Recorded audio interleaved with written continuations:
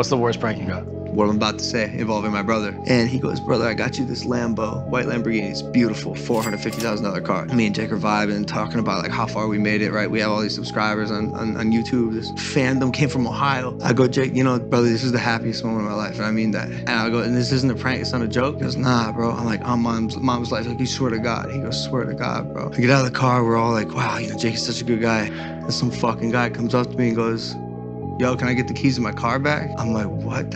And everyone starts laughing at me because it was a prank, bro.